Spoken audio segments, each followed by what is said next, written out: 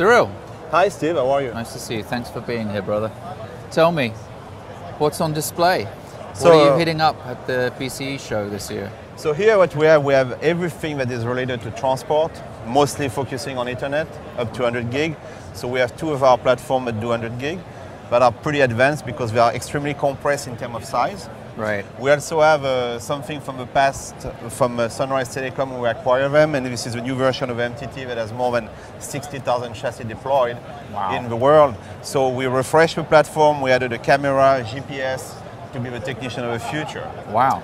So that has a camera in it, so if the technician gets into trouble and they can't work it out themselves, they can bring somebody else in to look at the problem? They can do that, they can also document their works. You know, one of the big problems... Make sure they were there and... One of the things that you see at home is you install something at a home and as soon as you leave, a customer goes there and changes it because he didn't want the modem where it was. So if you have documentation of that, you can say, well... very, very cool, man. You need to pay me to fix your problem. Yeah, so that's... I have not seen that in another... This is new. It also does a barcode reader. Yeah. So actually when you activate a set-top box or a modem or any kind of access device, you can read the barcode and automatically tie it to your billing system. Yeah. Because VAS has many ways of communication, so it's always communicating with a network. And that brings us to something that is VeSion. All right. And VeSion is a cloud-based platform that we have that make all the test set and the probe talk together. Yeah. And you know, as well, we're talking a lot about SDN and NFV, and when you look at our probes, they are very powerful to allow you to define the network. Right. And to proactively monitor it. Right. In the cloud. In the cloud. So, I mean, how many probes do you need if you're running, say, an enterprise cloud versus a telecom cloud? Then? Well, normally the cloud... Would it sit in the data center? No, the probes normally will sit before you leave the central office of the head end. Okay. So you're talking about a lot of probes. Right. Well, that's good business for you. Right? Yes. Yeah. Very good. And that goes with our latest acquisition. We acquired Digital Lightwave, that was another test and measurement company that has some very interesting probes for doing deep packet inspection and a lot of advanced protocol analysis. Do you do the pulling together of all of that information into a central place? That's part of your business as well? Yes. Wow, okay. So how is that? How are you collecting the information? Just straight over the network? Yes, normally we have dedicated virtual LAN that are connected to the probes because we are so remote to make sure that we have a bandwidth. So we do an estimation of the bandwidth that you need depending on how many probes you put on the site. And that goes back to our data centers where you have the servers that do the analysis. I know one of the big features that you specialize in at VeEX that your customers love is the modularity of the products, right? That's correct. Talk to me a little bit about that. So modularity is you start with something, then as you grow, you can add module, or as you know very well, the technology change. Yeah. You know, there's a lot of big push on DOCSIS 3.1, but 3.1 that you deploy today is not the 3.1 that you're going to deploy next year or in 2 years. So if you need to buy a new test set every time, from the CapEx standpoint, it doesn't work. So actually with modularity, then you can just slap a new module and get upgraded. Yeah. And also you can have multiple technology. However, what we do is actually, we try to provide the customer with the option of both. Yeah. This is the same thing as this one without the modularity. Of course, this one can do more because you can put an OSA, you can put a DWM TDR, you can put a lot of other things. Yeah. This one you kind of set to 3 or 4 options, but yet they are just enough for the customers. So you have both worlds. Yeah, and that kind of flexibility is unique, I think, in this particular level of testing range, right? Yeah, that's we have tried to use our hardware the same way that we do software. Yeah. Reuse it. Yeah, yeah. So you don't keep on doing hardware. I know that's been a huge problem in test and diagnostic is the speed, the rate at which the technologies change, and the fact that everybody keeps on having to just, you know, throw out an entire generation of testing equipment, and it seems like you found a solution here. What about the processing power? Is that an issue with that? The processing power actually is dedicated on hardware that is programmable. So actually we normally have no limitation on what we can do.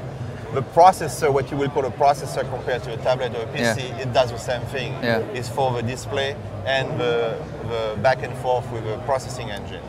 So you really don't need a very fast processor. You talked about tablets. I noticed this thing here. This looks pretty cool. This looks like the interface from one of these, but just sitting on an iPad or any type of screen like that. Correct. So how is this pulling the information from the network through locally? This is the tech of the future. So there's a lot of push that a lot of service providers have equipped the technician with tablets that have a workforce, that have a lot of tools inside. And they say, you know what, since we have that and we want them to collect data for us, why don't we have a test and measurement available on that? So actually all these meters can be used on what we call no screen. So I suppose you still have a screen, but you don't operate the meter, you operate from a tablet, but really the push is here. So what is this? What does this do? This is an OTDR. So this is one of the smallest OTDR in the world, one of the lowest cost, yet you don't sacrifice performance. Right. It works as same as the big OTDR. Wow. And this is actually superb because it's extremely portable, and you can run it on any of these machines, of course the tablets.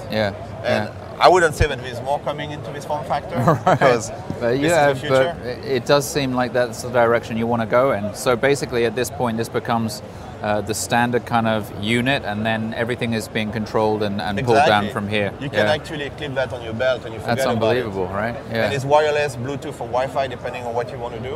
Or you can actually use USB even if you lose power. Do you think that's the main thing that VeEX is bringing to this market in terms of disruption, is the form factor?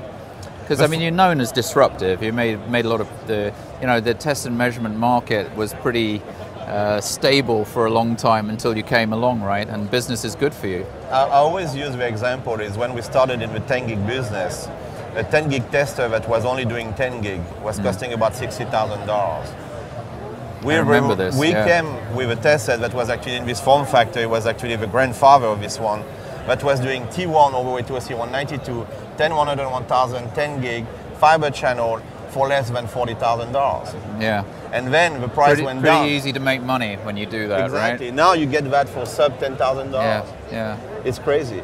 So the form factor is definitely something we try to do to try to be extremely sexy and attractive. But also one of the things that we did is all this cloud that we put around it. And allowing customers to manage their meters. It's not just a meter, it's a device that I use every day that I rely on. You've done a couple of acquisitions. Obviously they're really, they were strategic. Do you feel like you need to do any more? We have a few things that we think about. Really? I mean, the company's growing really fast, right? Correct. Yeah. Okay. Well, where do you think it's going to end up? What's your hopes for VeEX? I mean, because I know it's a very profitable, very fast-growing business, very successful business. Where do you want to take it, Cyrille?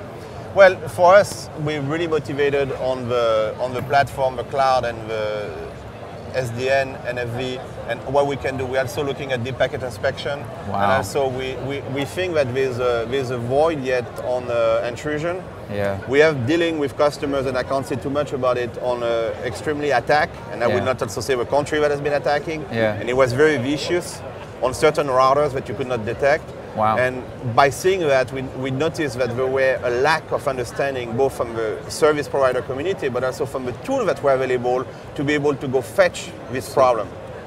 So that's something which you think needs to be developed? Yes. Okay. And what's your time frame on that? You don't want to say. Yes. You don't want to give too much away. I understand. The beauty of that is you've obviously been busy though. I mean, this is really cool. Is this new? Is this new at the show? Yes. This is actually something we had for a while, but with a tablet and all the flexibility working on all the platform, it's new.